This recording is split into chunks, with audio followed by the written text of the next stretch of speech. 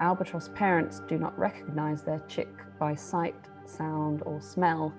What turned into a moment of relief quickly turned into a moment of suspense.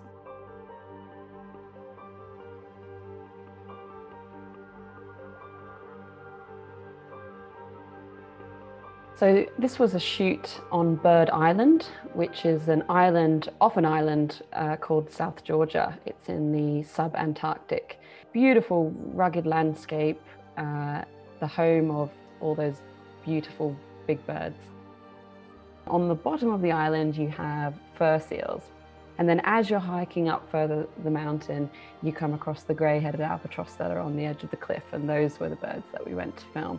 And they are just so beautiful. They've got these beautiful grey heads, but then their beaks have a bit of black on the side and then a strip of orange and yellow. And they're just so gorgeous, and you see pictures of them, but nothing compares to real life. The chicks are so cute. And when they're alarmed, they sort of crane their necks up, and they end up looking like bowling pins because they're just these little white sort of dumpy shapes and just craning their necks. They're just so characterful, but yeah, so vulnerable on top of that mountain.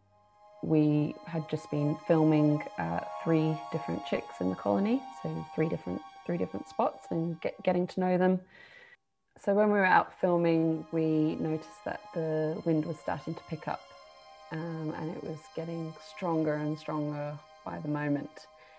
We were certainly getting buffeted about, and our 3 chicks were certainly getting the worst of it. It's really hard to leave a situation like that because you know that the evening is going to be really, really difficult. The winds were getting stronger and stronger, and you just don't really know what you're going to come back to the next morning. So I don't think any of us slept very well that night. We were wondering whether they'd be still there in the morning. It was raging all night. And then so the next day, when it had abated, we did our hike towards the colony. Checked chick number 1. He was still there, looking very wet. Checked chick number 2. Luckily, he was still there, looking very wet.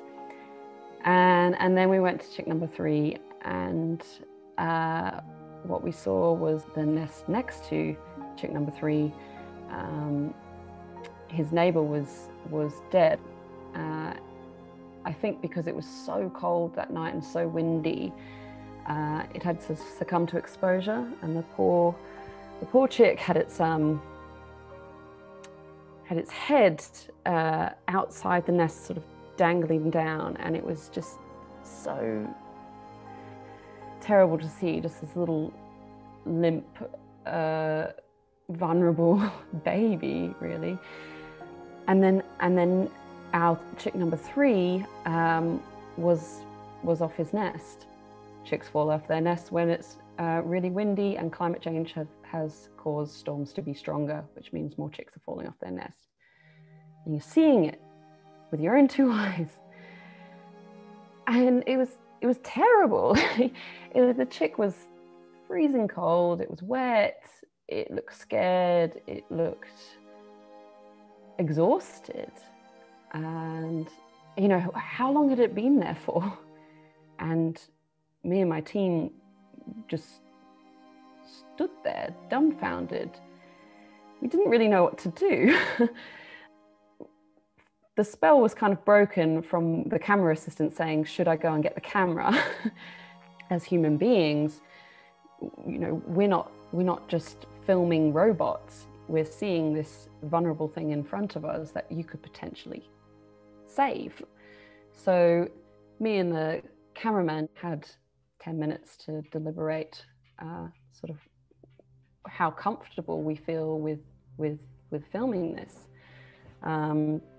So the camera assistant returned, and we decided, okay, well, we need to film some of the chick off its nest because, you know, this is part of the story, and we know that if people see this at home, it's going to be really impactful. You think, okay, saving one chick is one thing, saving a whole population of grey-headed albatross, if we show the world this, is another. So we started to film the chick. And then we saw this bird fly overhead and land, a grey-headed albatross adult. And then we saw it walking towards us, and we thought, oh gosh, I hope this is its parent. Please be its parent, please be its parent. And it came straight up to the nest and jumped on the nest. And so we all sighed a collective sigh of relief. Also, it takes the decision out of our hands, because we have an adult here. If we try and do anything, the adult is going to fly away. And the chick was cheeping and cheeping, trying to get the attention of the adult, and the adult ignored it. So we'd heard about this. This is one of the parts of the story that we wanted to film. Our scientist, our albatross scientist, said that albatross parents do not recognize their chick by sight, sound, or smell. They only recognize their chick when the chick is on the nest. What turned into a moment of relief quickly turned into a moment of suspense, because this chick was already exhausted. It was finding it hard to get back on when nothing was sitting on the nest. And then now there was this huge parent in the way. We kept filming and kept crossing our fingers and hoping. And what happened was that the chick had almost a second wind. It managed to muster some energy by seeing that parent. It just went for it. I think just the fact that the parent was there, it kind of knew that, you know, I'm so close to warmth, I'm so close to being fed. And finally, it managed to get up, and the adult stood up at the right time, and it managed to tuck in. And amazingly, the parent just recognizes it straight away. It's just insane. And sits down on it and warms it, and then that 20 minutes afterwards, we were filming it being fed five times, and just a model of a parent. But I think it was one of the most tense moments of my life. And as a director, also just would have potentially been one of the hardest decisions I had to make if that parent hadn't come.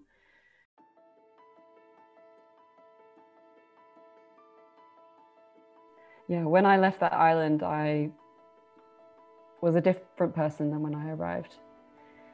These chicks are so vulnerable, and they don't know why this is happening to them.